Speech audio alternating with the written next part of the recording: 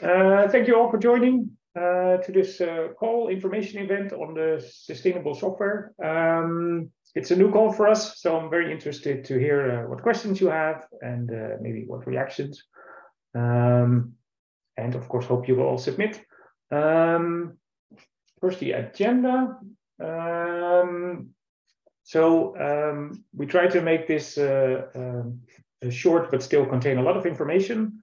Which also why it's we'll put it on YouTube, so you can actually see the recording later if we're going too fast or if you missed something. First, we'll introduce the eScience Center for those of you that have actually never heard of the eScience Center but still managed to get into this information event.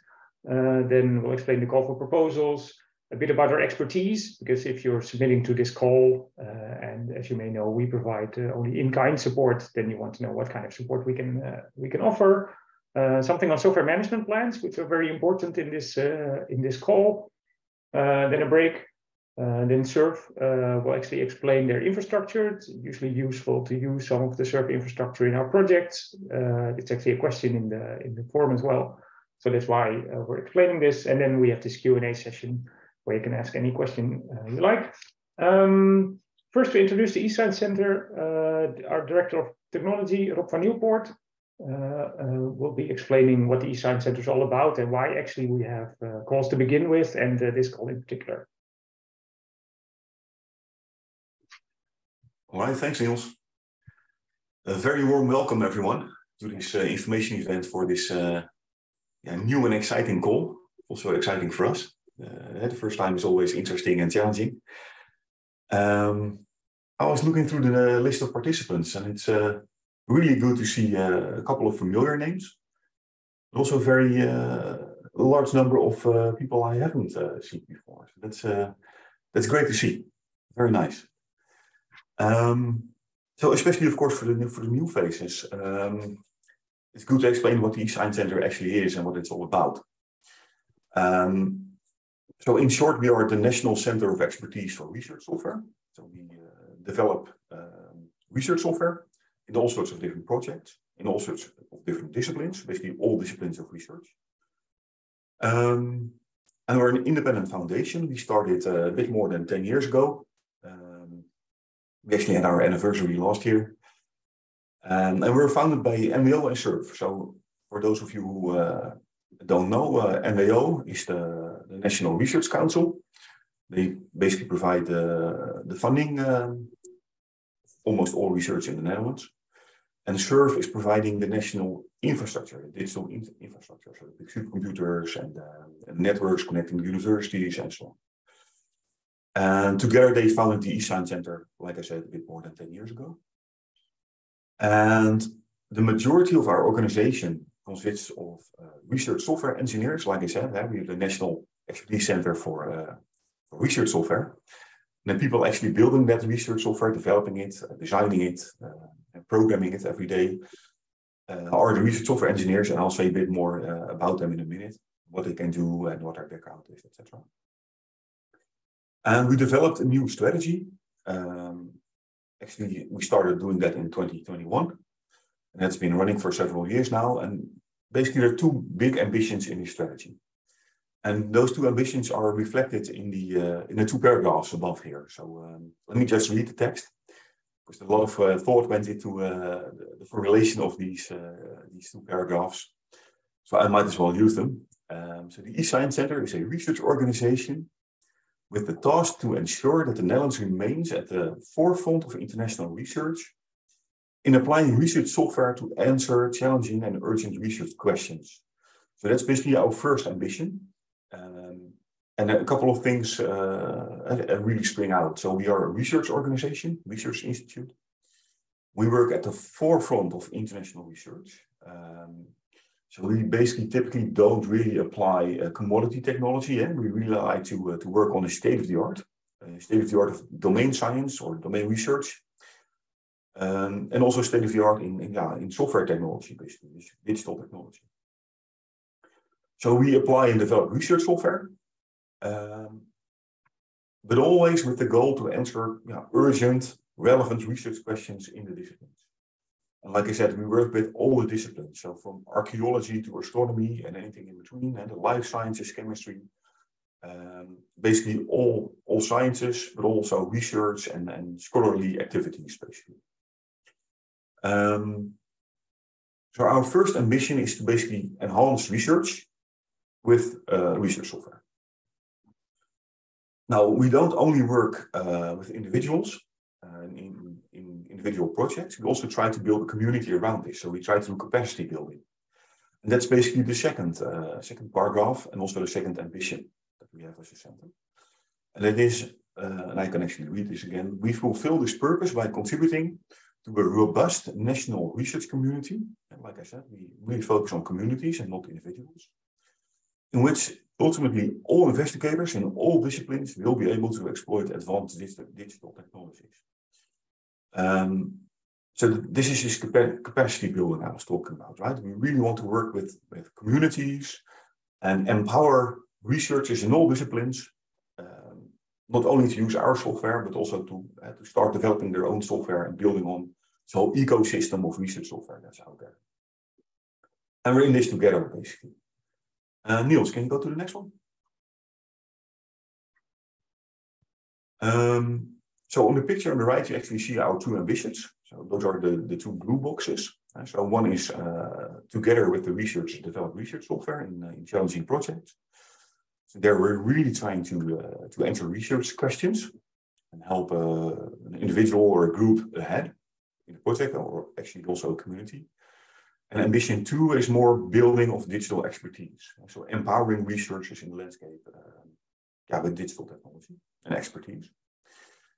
And directly from those two ambitions basically follow a number of calls.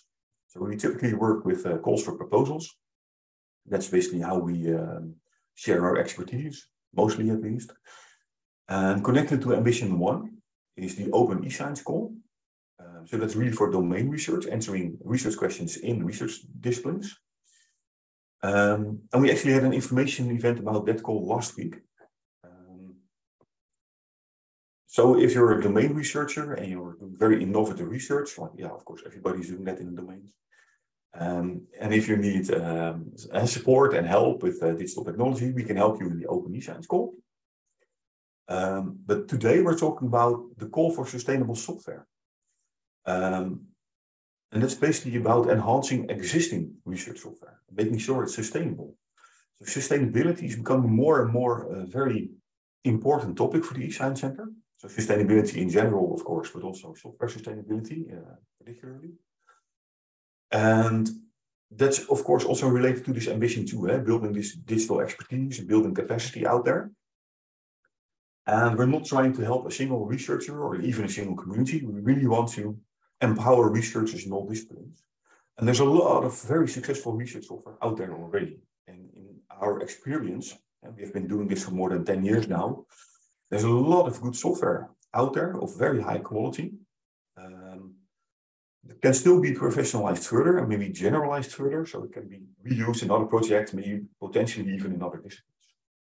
It should be sustained, right? It's not software that's built for a single project, but it could be used for a long time by a great number of researchers. And that's what this call is about. And then finally, we also have a fellowship program that also works via calls. There we actually have an information event tomorrow. So if you're interested in becoming an eScience fellow, basically join the eScience Center community, then you should tune in again tomorrow, basically. We also have more calls. We very often have calls for small-scale initiatives, for example.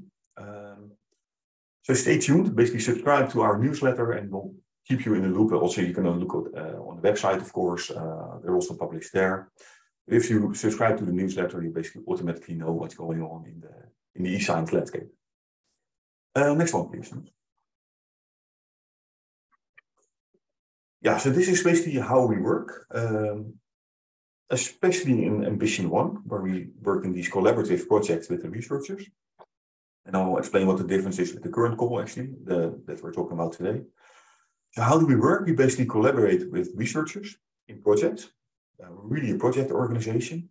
And our projects have very different sizes. We have small-scale initiatives, like I mentioned before, Those are in the order of a few months, maybe half a year. But our bigger projects can be maybe 2 or 3 or even 4 years in some exceptions. So multi-year projects sometimes. That's at least our bread and butter. And those projects are driven by research challenges from the disciplines and faced by our project partners.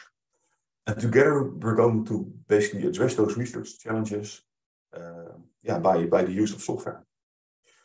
Now we don't offer any cash in our calls anymore. We used to do that in the past, but since a year or two, we're not doing that anymore. We're only providing in-kind expertise.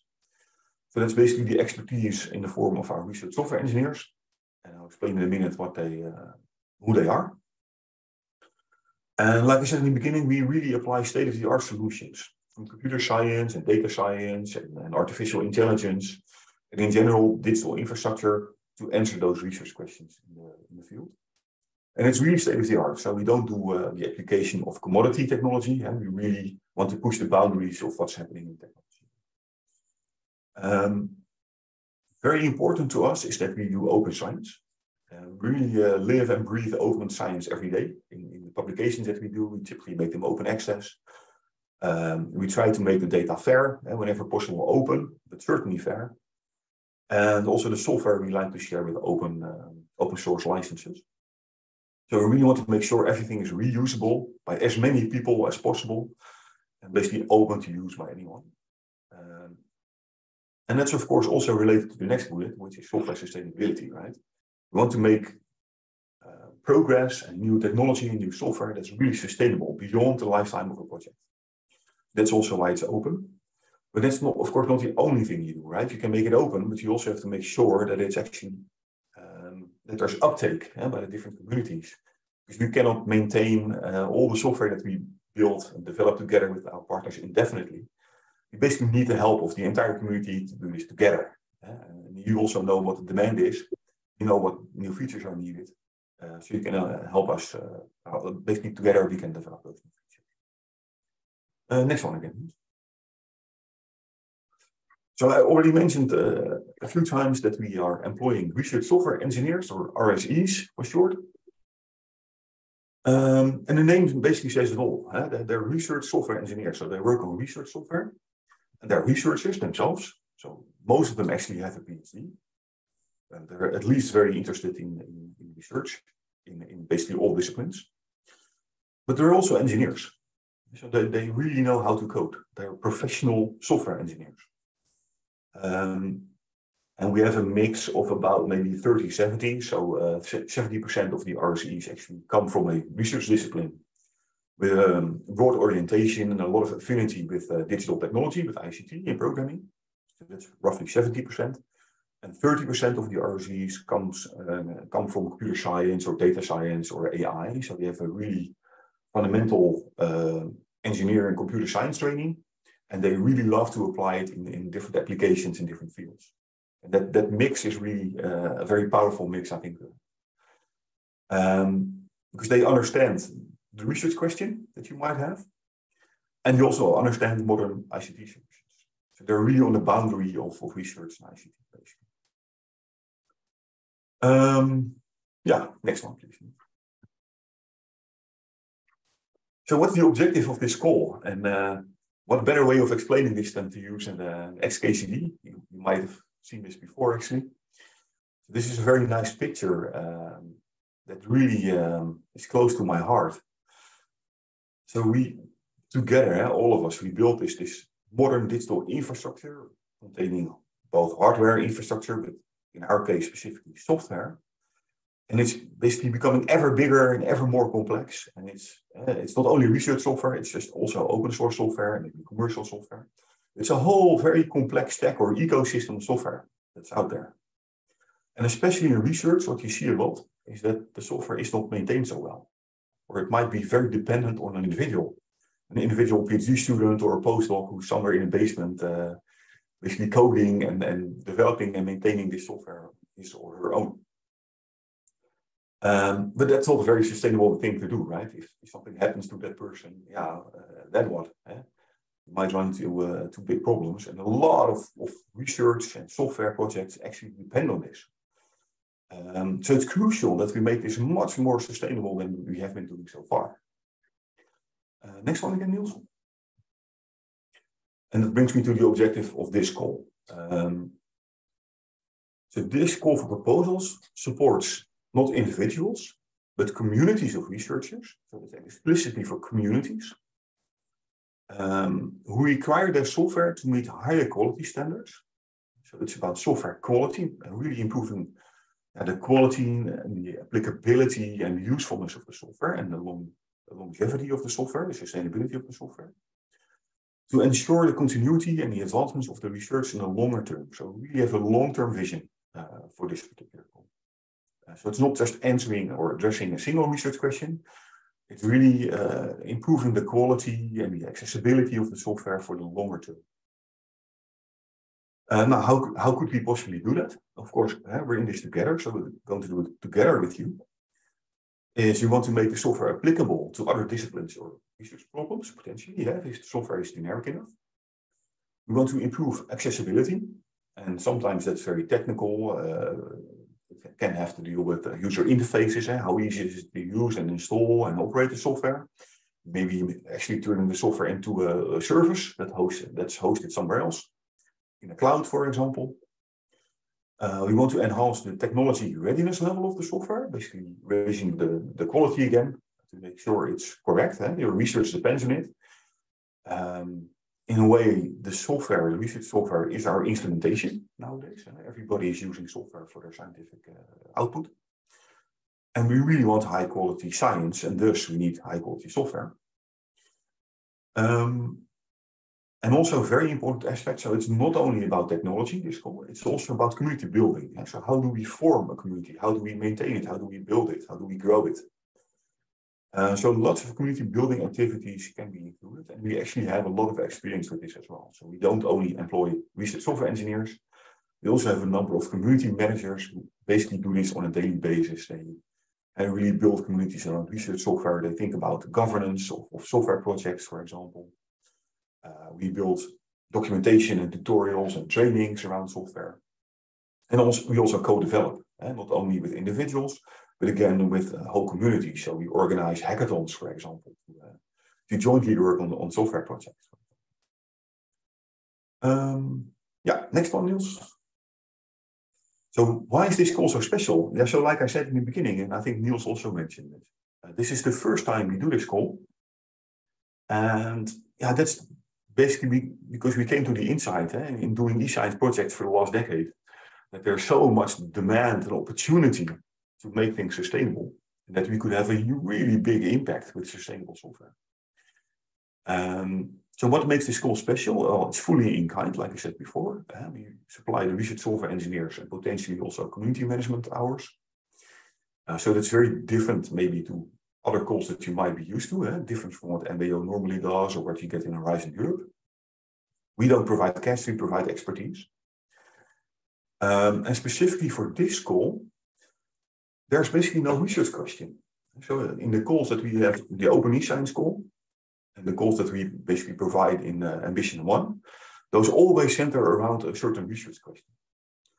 But for this call, which is about software sustainability, we don't have a research question, but the starting point is basically existing software that you want to broaden in scope and make more sustainable. So it's really a different animal. Like I said before, there's a strong focus on community and workshops and making impact, enlarging the impact of the existing software. That's really a key thing that you want to achieve with this call. And finally, we really try to lower the threshold for entry. We really try to lower the barrier. So we really try to simplify the application procedure. And that's also a bit of an experiment. So we basically try to make it as easy as possible to acquire a grant like this. To just reduce the amount of work that we have to do and to keep everything lightweight.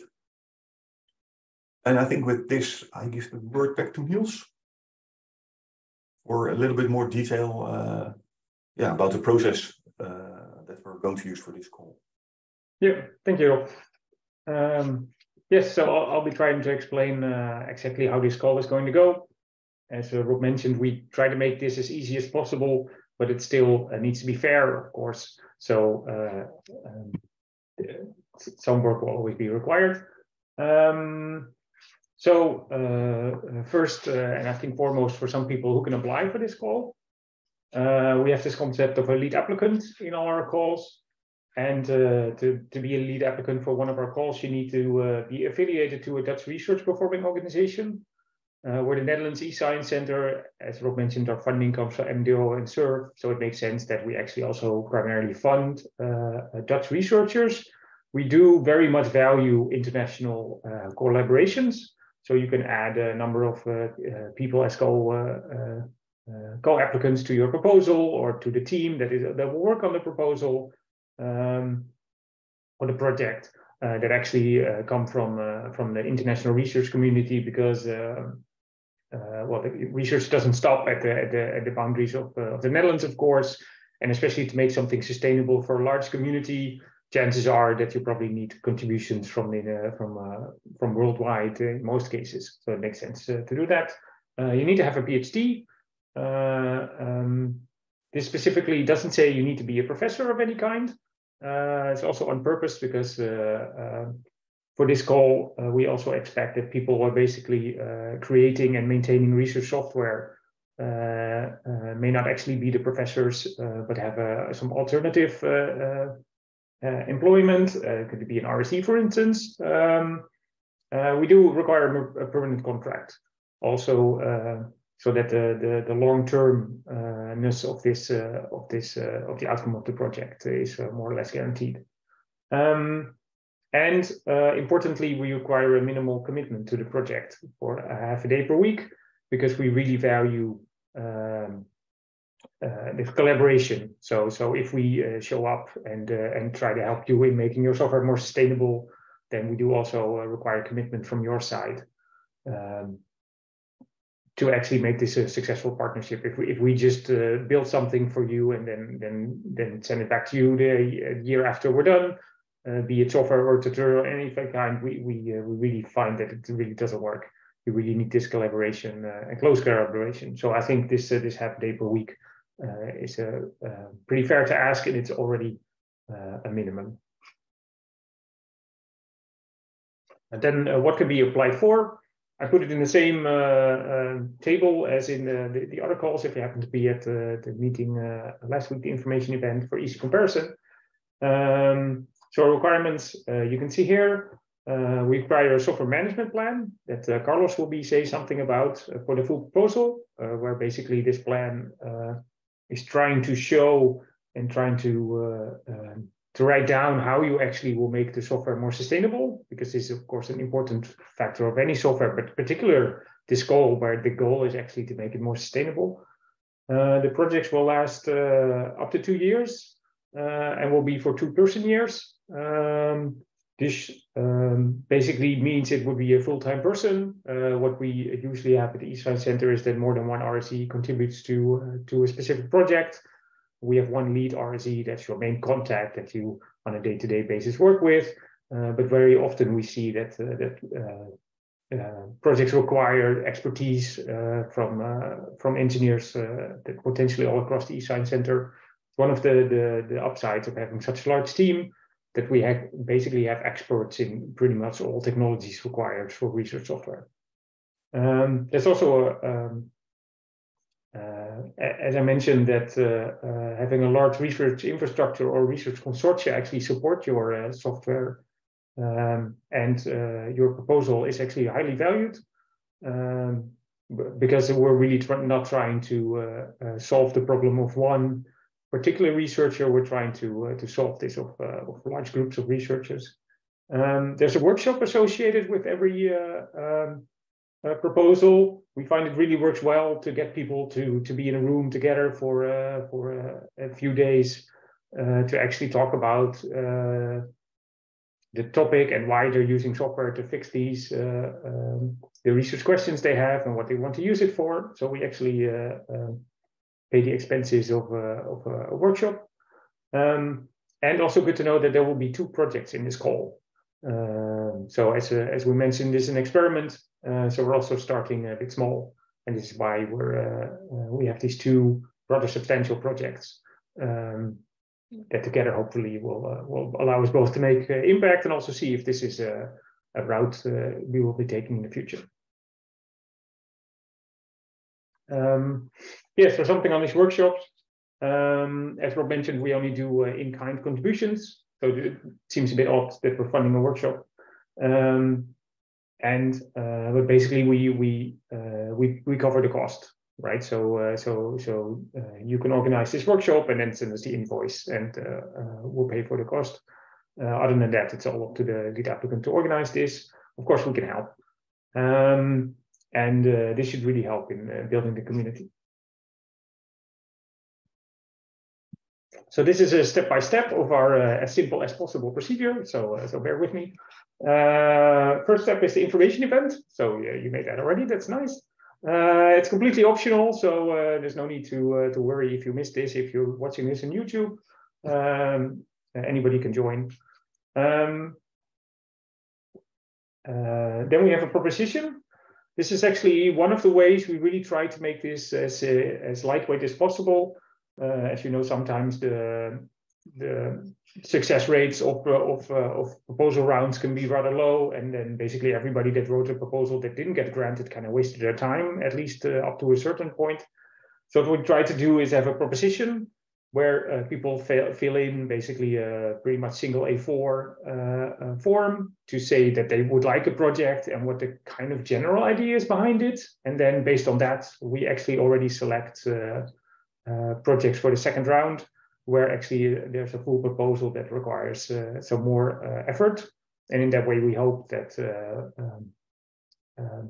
a minimal amount of people actually write a full proposal that in the end doesn't get granted.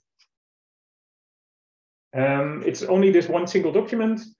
There's no other documents, no attachments, no signatures needed. It's basically you write it, you sign it, and you send it. And we use ISAC for the submission system. This is the NWO system you're probably familiar with, that they use for all their calls. And the NWO supports us in doing this this call, also to make sure it's properly executed and fair and reviewed independently. Then there's an eligibility check that we do, and a software and data health check that I'll be explaining a bit more about. The eligibility check are basically the rules I just explained about who can be a lead applicant, and if this matches our expertise. As one example, the eScience Center doesn't do a lot of work in terms of security. So if your project's all about security, then we may not be a good match for your proposal. And we do a check at the beginning to make sure you don't end up at the full proposal phase and then hear about this mismatch. And then we do a pre-selection of a maximum of 6 propositions. So this is done by the eScience Center, where basically we try to find the 6 most promising proposals. And then these go to the full proposal round. Where actually we will actually help you in making a great proposal out of this. So we actually will add a senior member of the eScience Center employees to every proposal, and they will actually help you, meet with you to actually try to make this as great as a proposal as they can. And as you can expect, then these people get pretty biased towards your proposal. So also, they're no longer allowed to review the proposals or any other proposal. And actually, more drastically, the eScience Center doesn't do any reviewing of the final round, right? We really believe that by the time we help you to make this proposal in the full round, they should all be great proposals. So then actually the selection is done actually by an external committee. This full proposal includes the software management plan. So although we will actually help you with creating that, also we thought it's good to explain the software management plan and the ideas behind it. So we can actually, so there's a presentation on that. And there's also support letters. there that you can actually add as proof that the community is interested in this software, that other people will actually also maintain it, and other ways of showing that there is genuine interest from the community in this software. Submission again is via ISAC. There's eligibility check, which is exactly the same check as the first one, but stuff may have changed. And then there's a panel assessment, which, as I mentioned, is run by NWO. A number of domain experts actually check out each proposal. So this is your peers. We do this based on what domain you actually select when you submit the proposal. And a number of software sustainability experts will also be looking at the proposals to see which one has the best plan. And then in the end, it's awarded by the eScience Center board. We hope this is somewhere in November. It could be December, depending on the timelines. So this software and data health check, I mentioned there's one of the very early stages in the process. It's basically what we try to do is make sure that the whatever software is you come with actually is suitable to do a project, especially given the type of project you want to do. So if you say, I would really like to organize lots of hackathons in my project, and this is the kind of the focus of my project, so we'll start in week 1 with organizing a hackathon, and then actually we download the software, try it out, and it turns out that it takes us a day and a half to install. Then probably something needs to be fixed on the software before we can do this hackathon. Or licensing, maybe some kind of commercial license, which means we cannot install it at all, and that sort of thing. So that's why we put this software and data health check there. It's specifically not meant as a way to check if your software is good enough for us. That's not the point, but we really try to ensure it's at least suitable for the type of project we will be doing, and that if there is something that still needs to be fixed, which is always the case for any piece of software, that also the project actually can then allow for this with some time and effort. Then the pre-selection criteria, which is a pretty important factor for these proposals. So first is eligibility check. It's basically the rules in who can apply and the match with our expertise. Then a software and data health check. Is this actually a good basis for the project you're proposing?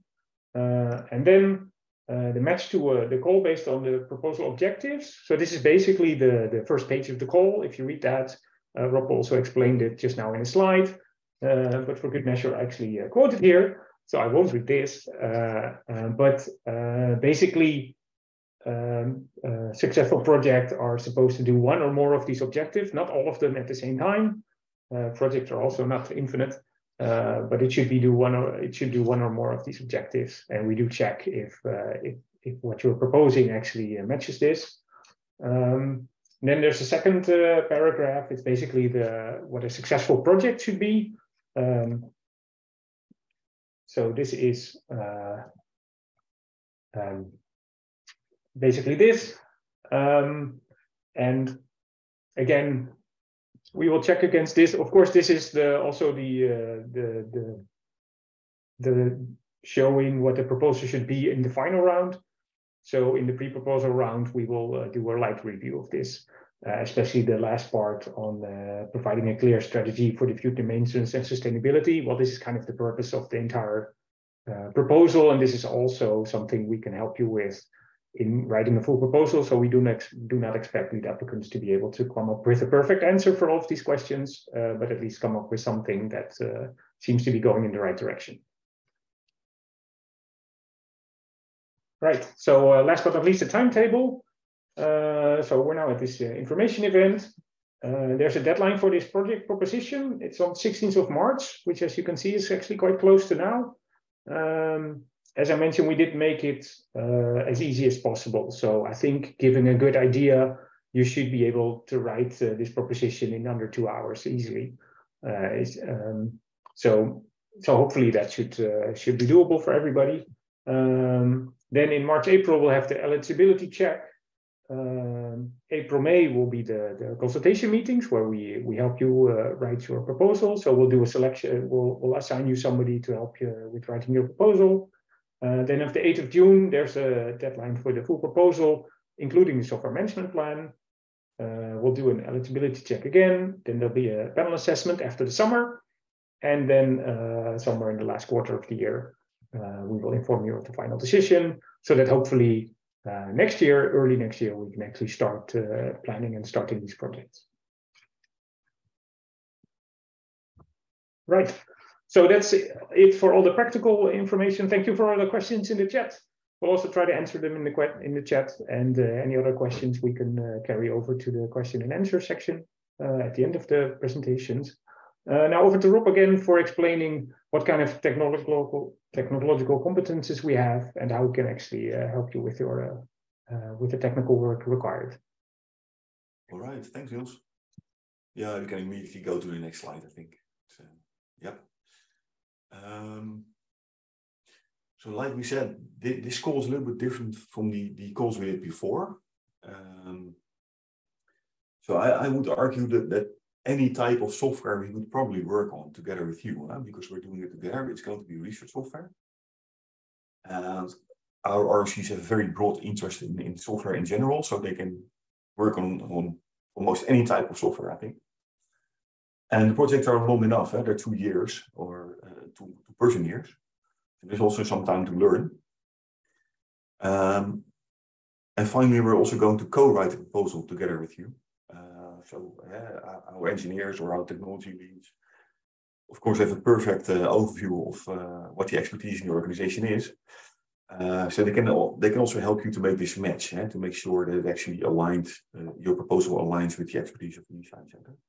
But nevertheless, maybe I should go over this in with a bird's eye view.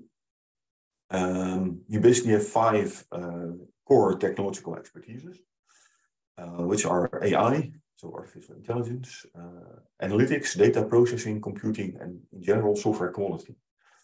And that's really a cross-cutting expertise, of course. That's really our bread and butter, make sure that the software is of high quality. Let me go over them one by one, but quickly. So we do a lot of AI or application of AI in different types of projects in different types of disciplines. Sometimes we develop new AI methods, but usually we just apply the state of the art that's out there, but in innovative research questions. And machine learning, of course, is pretty broad. It can be deep learning, but it can also be decision trees, or it can be many different types of machine learning. And it can be based on images or text or time series data or many different types of data that we can actually deal with. And you could say that AI very often is a specific kind of analytics. It can do, of course, more than only analytics, but very often it's used in analytics. And that's actually one of our expertise areas as well. So big data analytics. Now, I actually really hate the term big data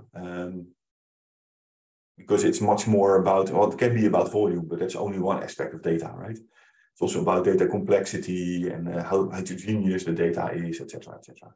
So the size doesn't really say that much about how complex analytics are. But we do a lot of data analytics at the small scale, but also at the big scale. And specifically, we focus a lot on text, but also on visualization and even storytelling. So you can do analytics, but how do you go from data to insights, to transferring that insight to your target audience? How do you tell the story that's in the data? We basically do all aspects of that. And then we do a lot of data processing. That's, of course, very often needed to do the analytics and specifically also to do AI. You need to do a lot of data processing and data preparation very often. But also in general, we do lots of database work, or we apply databases in our projects. We've been doing a lot of real-time data analytics or data analysis. For example, in radio astronomy or in other fields where you have data streams, maybe high-energy physics, data streams that are really large, and you have to process them in real time because you cannot store them to disk, for example. They're simply too big. There can also be other reasons, of course, for doing things in real time. Maybe the problem is just fundamentally has to be addressed in real time. And we basically have a lot of expertise in processing real-time data, doing analytics, making sense of streaming real-time data. A lot of times we're trying to combine several data sets to answer research questions. And the data can be very heterogeneous. So data interoperability, data assimilation, linking different types of data sets together to answer questions is something that we do a lot. Actually in all disciplines, so it could be geospatial data, it could also be social sciences data, statistical data from the CBS, for example, the Bureau of Statistics. And it can be all sorts and shapes and forms of data that you want to combine together to answer a question. And we basically do that every day in all disciplines. And then another expertise area is computing. That also comes again in many different shapes and forms. So we specifically work very often on accelerators, so things like GPUs, graphics processing units, which you use almost for all high-performance computing applications nowadays. If you want performance, you better use some form of accelerator. If that matches your application, of course. Not all applications work on accelerators. But so we do a lot of GPU programming, but also in general high-performance computing. So if you need to use a big supercomputer, maybe the infrastructure provided by SURF. So the national supercomputer, for example, but also other clusters, maybe in your department or also international clusters, but whatever is basically needed to get the performance that you need, we can help with. Could also be in a cloud, even commercial clouds like Amazon or Azure or any type of commercial cloud provider, but also public clouds. SURF also is providing public clouds, for example. And one thing in computing we're also very often doing is combining different simulations. So model couplings, basically. If you have, for example, in astrophysics, you might have a simulation that combines gravity of different stars with stellar evolution.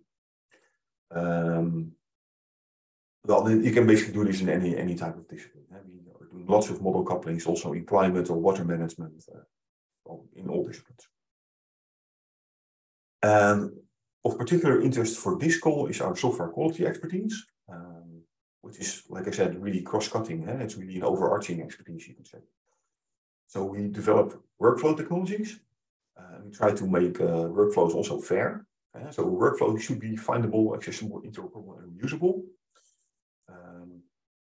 That's not only true for data, it's also true for software. We actually are one of the, you could say, initiators of the whole Fair for Research software movement. And you can extend it also to workflows. So in general, we're trying to improve the best practices for software, and we share them as well, as broadly and as often as we can, basically. So in general, we're trying to advance software sustainability. That's the whole point of this call. And we also try to just increase the academic impact that we have with the software. That's, again, also the purpose of this call, enlarging the impact of the software that we built together. Next slide, Niels. So the presentation will follow about this, given by people from SURF, our colleagues. And that's about the needs from the infrastructure that you might have. And the code that you want to make sustainable will run on a certain platform. Might be platform agnostic, I don't know. It really depends on the type of software that you have. But if you have any infrastructural needs, in terms of computing power, data storage, data transfers, or visualization could be one. So any type of infrastructure needs, we can discuss them. And also, we really very closely collaborate with SURF, and they're one of our founding members. So we really work, have a very good long-term relationship with them. And we really like to work with SURF infrastructure as well. But we're also at the same time infrastructure agnostic. So if your code has to run on the international praise network of supercomputers, then we can also accommodate that. Or if it's best suited for a commercial cloud provider, we could also work with that. We try to make it as agnostic to the infrastructure as possible. But of course, our first preference is always to work with the national infrastructure that's actually there. So we very often use the facilities offered by SURF. Next one, Niels. So I already mentioned that one of the important aspects of this call is to enlarge the impact and make the software sustainable, build communities around the software. We developed a platform to help us with that. And that's called the Research Software Directory. It's basically a showcase of the research software that's available nationally and also internationally. And not only the software developed by the eScience Center, but it's more a national resource. But certainly all the software that we work on, we try to add this to this Research Software Directory. And you could say this is sort of an implementation of the FAIR principles for research software. Or at least we want to make it findable and accessible with the goal of making it more reusable for others, including in different projects. So it's like a showcase, it's like a shopping window where you can showcase your software. And also if you're looking for software, you can also go here to find research software. The next one, Niels. Yeah, so like I said, the Research Software Directory is about making software findable, but also making it accessible, so make it really easy to download it and to basically very quickly judge if it's relevant for you and if it's usable for you. Yeah, again, make it findable. Huh? And at the same time, we also try to sort of estimate, and this is not an exact science, but we try to sort of indicate what the return on investment is. So you may have put a lot of effort and energy and time and money in the research software that you develop. And we're going to do that together with you if you have a successful proposal.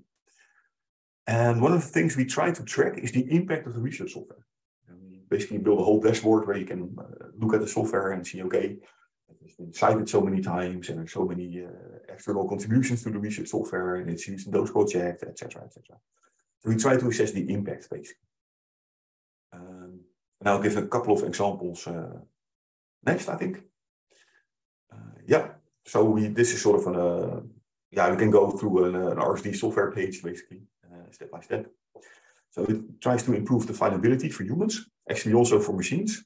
So we do search engine optimization, for example, so to really make sure that your software is easy to find also via search engines, but also for humans. So we basically have a very short description. What's the software for? What problem does it solve? And for its research domain or research domains could it be used? Next one. But also, how was it mentioned? That we basically try to describe the academic and social context of the software. So is it used in papers?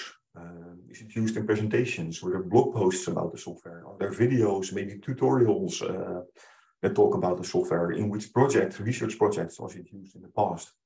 And of course, last but certainly not least, who are the people contributing to the software?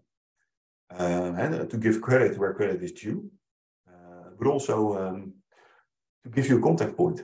Who do you call when the software, when you want a new feature or when you found a bug or you need support for the software? You just want to see a person behind it. And software is really not only technology, it's also something that's built by people. It's a reason to interact with different people. Next one.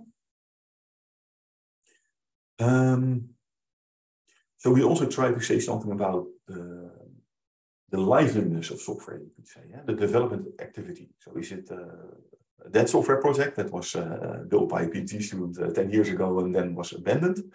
Or is it really alive and actively being maintained and thus sustainable? So we basically show the activity over time. That's what you see in this graph. That's actually scraped from GitHub.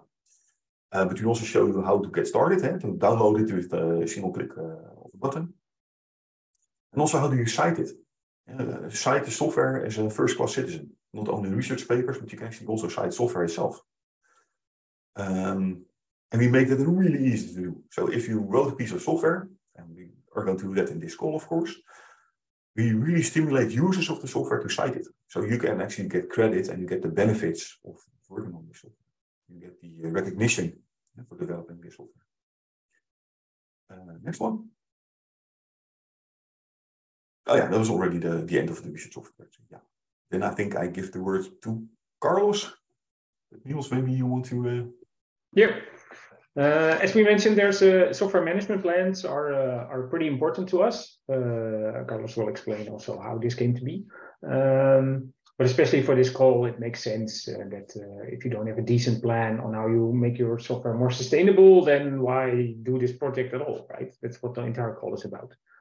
So we try to solidify this into a document, and Carlos will explain what this document about, and if we need yet another more bureaucratic system, or if this is actually going to be really helpful. A spoiler, I think it will be. So take it away, Carlos. Yeah. Okay. Thanks, Niels. Can you hear me okay? Yeah. Okay. Yeah, so software management plans, if we go to the next slide, I'll start by talking about how we think about software management plans. So we think about your software as a piece of machinery that is doing some work for you, but actually a different way of thinking about your software, if we go to the next one, is to think of it about like it's a plant. And like any plant, it grows over time. And so your software, we go to the next one, over time, your software evolves and does more things. You start doing it one thing, and then you start saying, oh, maybe it can do more than one thing. And it starts growing and it starts developing. So the way that we think about software management plans is that it helps you in a way, if we go to the next one, to provide everything that you need to provide your software with, to water your plant properly, on a weekly basis or a monthly basis, or however often it needs, so that it will, if we go to the next one, so that your software can grow and reach its full potential and be the best version of your software that you can achieve. So this is a little bit of a nice way of thinking about software management plans. If we go to the next one, Niels, please. So in reality, what we did is together with NWO, we drafted this document or we wrote this document on practical guides for software management plans. And basically in these documents outline some requirements that you need to have for managing your software in the best possible way. So to help your software grow to its full potential. But of course, we start with the assumption that there's different types of software, that not all software is created equal and not all software requires the same type of management. So you will have, on the one side, maybe your software is just a few scripts to analyze some data, and it has a very small number of users that will be reusing them. Maybe they will want to look at them and understand how they're used, but maybe you don't have hundreds of people who rely on these scripts. So then maybe you need a very low level of management. On the other end of the spectrum, you would have software that is a high performing infrastructure that lots of researchers rely on this infrastructure to perform their research every day. And then you want to make sure that this software is running at full capacity as long as highly available as possible. So that's a completely different type of management that you need to do. You need to manage it a lot more carefully, and that would be like on a different side of the spectrum. And then you have everything in between, right? So you have from the different types of software will fall somewhere in this spectrum between very simple scripts to very high performance infrastructure. And then you will need to manage your software in a different way, depending on where you are in the spectrum. So the software management plan requirements are basically basically building blocks of things that you can, requirements that you can choose which ones are relevant for your software, depending on how much it needs to be managed according to you, because you're the one that knows your software best. So you're the one who knows best how to help it realize its full potential. So in a little bit to answer Neil's question, is this another bit of a boring admin that we just have to do because it's a requirement from the eScience Center? That's entirely not the idea behind this document. That's entirely not the point of a software management plan. It really should be a document that is almost a conversation starter, that you can use this document to start thinking about how to best manage your software. Am I already doing everything that I can possibly do to make sure my software is the best it can be? So if we go to the next slide, Niels, thank you. So these are some of the requirements that are in these software management plan guidelines. So here we have like as a lonely island, the purpose of your software, that's where you would need to start. And I think every piece of software, you need to clearly state what is the software for, who's the intended audience, who's going to use it, and what problem does the software solve for them. So that's like an almost compulsory requirement for every type of software everywhere in the spectrum. And then we have these different engineering, documentation, and project management type of requirements. Some of them, like version control, user documentation, software licensing, are probably applicable to software across the spectrum. And then there's some requirements that such like packaging or deployment documentation or risk analysis that is probably not relevant to every type of software, but then it's up to you to decide if this is something that your software needs. If we go to the next one, Niels. Okay, so this is a screenshot from the software management plan template that we have for this call, so the version 2023 of the eScience Center. And these are some of the questions that are included in this document. I think, Niels, correct me if I'm wrong, but applicants in this call can have some help with the completing these document. So software management plan is in the second round of this call, where actually there will be an eScience Center co-author to help you write this. Personally, I think that it's good for us to think along with this. But as you also can see from the questions, it's very much on where do you want to go with your software. So there's no right or wrong here. So also we cannot think of what measures we will take to do the long-term sustainability, right? Do you want to boost the community? Do you want to use it in a course? Do you want to hook it up to a commercial entity that wants to do support of this software? Do you want to use user training? You want to use it in teaching, right? There's a million ways to do this. So, but yes, we will definitely help. Yeah, exactly. So then I don't want there's no need to go into too much detail about these questions, but and what would be how you would go about that to answer them. But it's really like Neil said, it's about where you want to go with your software. And the whole point of these questions is that you can have a conversation with someone and to have a moment in which you can reflect and think, okay, have I thought about this for my software? For example, have I thought about what's the purpose of my software? Who do I see it as being the main user of my software, and what do they need for to be able to use my software? And how do I want to how do I see my software being used during the project, after the project, and how do I see it being sustained in the long term?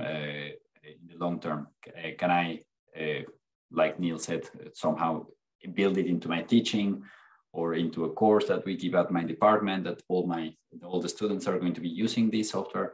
Then that helps to ensure that it will continue to exist, right? That there will be more users that are aware of it and that rely on the software, and that will,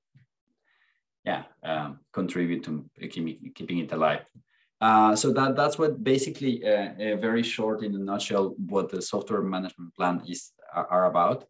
And I really hope that you'll find this useful for your project and really to develop your software to reach its full potential and to be the best version of your software that you can have. That's it. Thank you, Carlos. We have one final presentation, and then we actually have a Q&A session where you can ask any question. Daan de Jong from SURF will actually explain the national research infrastructure and how SURF supports research. Thank you, Daan. Thanks, Niels. Can you hear me all right, by the way? Yes. That's great. Thanks for the introduction, and good afternoon, everyone. So over the next 15 minutes, I'd briefly like to introduce SURF to you and how we at SURF try to support and help researchers and research communities across the Netherlands. Before I start, I only have about 15 minutes and quite a bit of ground to cover. But this presentation will be made available afterwards. And I want to point you to the fact that there's lots of links in the presentation. And if you click on those links, you'll find additional information on some of the topics that I will cover and discuss today, and some of the services that we'll cover. So please, if you have any questions afterwards, feel free to ask, feel free to reach out, but also use the presentation as a way to get into more detailed information. Let me start off by giving a very brief introduction of SURF. We are a collaborative organization that tries to support the education and research community in the Netherlands. We are owned by our members, so we're a cooperative. And as you can see on the slide, all of the Dutch universities are a member, the university medical centers, quite a lot of higher education and vocational education institutes, and also some independent research institutes. And these members and the people that work for these organizations are basically given access to the services that I'll cover. At SURF, we do a number of different things. We have services, so we make those services available to our members, such as high-end compute services, services around processes, analyzing and visualizing data. We've got data storage and data management services. We do activities around trust and identity, and we provide connectivity infrastructure. But we also have a number of activities that we do together with our members. So for example, together with our members, we do procurement. We jointly go out on the market and buy hardware or software or content. We also do quite a bit of experimentation together with our members. So we have our innovation labs around promising new technologies, and we do, or facilitate, I should say, knowledge sharing. So we organize events, we organize training sessions, and we organize workshops for our members. Let me just briefly walk you through the services that we provide. A category of services that we provide for our members is around compute. So essentially, if you encounter limitations with your own systems, whether that's your own PC or your local infrastructure, then you can turn to us for help. We have a number of different facilities available. Most well known is our national supercomputer, Snellius, which provides researchers with a sort of a scale out and scale up option for high performance computing. But we also have LISA, which is essentially Snellius' sister, which provides the same computing capacity, or not exactly the same computing capacity, but a similar computing capacity, but in a more easy to use environment with lots of pre-installed and pre-configured software. We also have SURF Research Cloud, which is a flexible computing infrastructure, and we have a number of services around high performance data processing. So essentially, if you have large structured data sets that need to be processed, usually over longer periods of time, then we can also support you with that. And we provide support to a number of applications such as Jupyter Notebooks. Next to these standardized services that you as a researcher can turn to and leverage, we also have a number of specialist teams at SURF that can provide custom advice and support. So for example, we've got a team that's specialized in setting up and leveraging cloud-based microservices, for example, on public clouds such as AWS or Azure, and they can help you with very specific questions on those platforms. We've got a visualization service that can help you create high-end visualizations, but also do remote rendering if that's necessary. And we also have an AI and machine learning team that has AI and machine learning expertise that they make available for the research and the education community.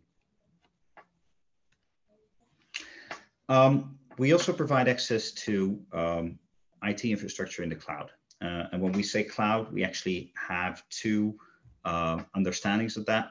One is Surf Research Cloud, which is our own proprietary cloud that we make available to members, and that essentially has computing capabilities, storage capabilities, as well as research data management capabilities. And this is a facility that's available to members and that's partly funded by the NWO. But we also provide access to some of the public clouds out there, so Azure, AWS, and Google. We make access to those platforms available through Surf Cumulus, and you can get access to Surf Cumulus when you reach out to your central IT department, or usually when you reach out to the central IT department. In general, if you want access to our research services or our compute services, there's a number of different ways of getting access. Two of those routes run via the NWO and are NWO funded. The first are pilot grants. So these are basically short-term grants that provide you with limited amounts of compute or storage capacity or support at Surf. So this is ideal, for example, if you've got a particular setup that you want to trial, that you want to try out.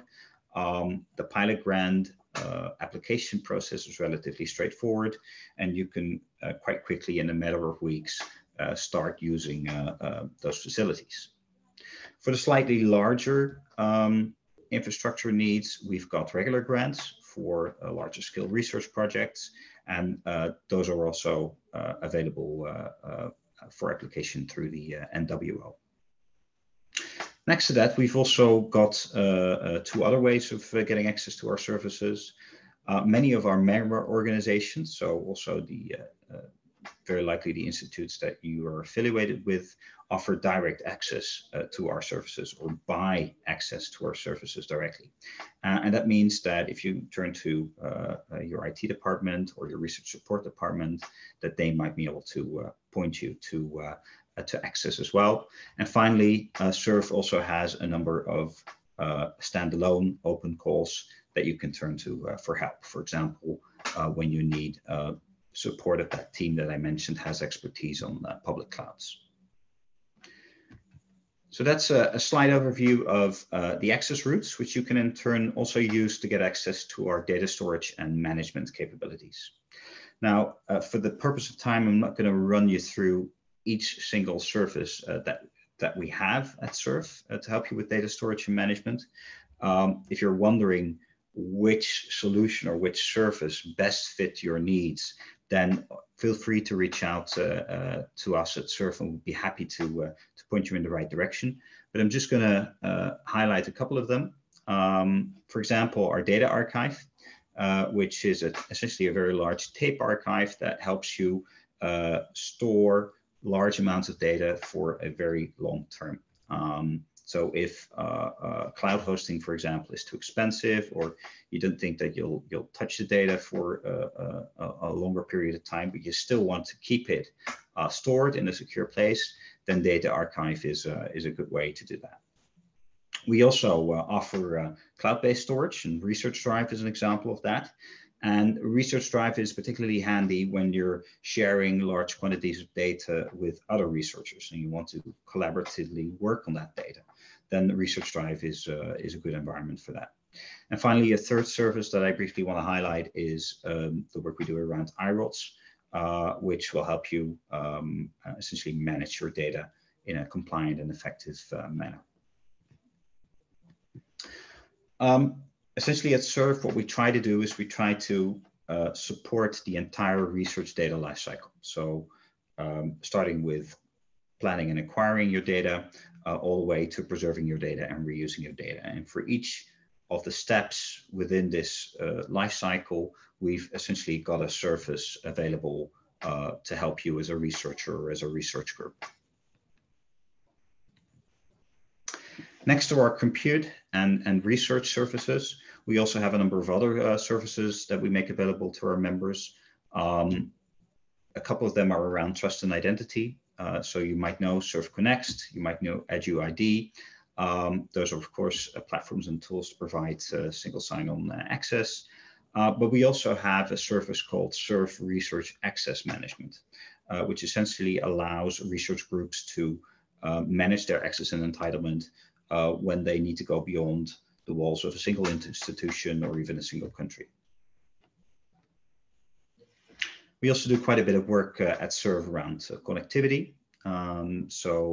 We provide the internet connections at many of the institutions that are our members, but we also build and support point-to-point connections from one institution to another, or from one private network to another.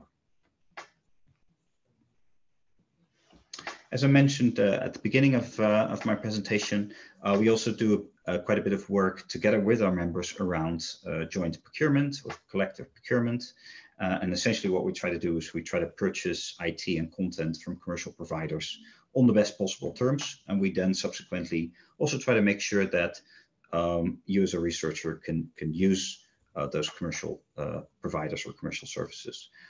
So we have agreements with Azure and AWS, and if you'd like to gain access to Azure or AWS under those agreements, you can do that through our SERV Cumulus platform. We also do a lot of experimentation together with our members, essentially focusing on what we call promising technologies or promising applications that we feel, or our members feel, might have a positive impact on the education and research in the near future. And we try to sort of figure out, well, what is it? What does this mean? And how can we leverage this in the future? And currently we're doing quite a bit of work, for example, around machine learning enhanced HPC. We're doing quite a bit of work around deep learning, but also, for example, around quantum computing. And we're giving now some of our members access to some of the experimental quantum computing facilities at public cloud providers as part of these open innovation labs. Last but not least, as I mentioned in the beginning, we also do quite a bit of knowledge sharing, or we facilitate quite a bit of knowledge sharing through events, through trainings, and through workshops. And for example, if you're, as a researcher, you want to increase your knowledge or increase your experience with high performance computing or with RDM principles, then you can join the training sessions that we regularly organize on those topics. And if you go to our agenda, and again, the link is in the slide deck, then you'll also find the dates and the option to sign up. So this was my presentation. Thank you very much. Once again, if you have any questions, feel free to ask them now or to contact me directly over email. Or if you download the presentation afterwards, then use any of the links to go to more detailed information on the services and the other topics that I covered. Thank you very much. Thank you, Dan. So in the interest of the Q&A session, I'll be now turning off the recording. So everybody that joined via YouTube, thank you for watching.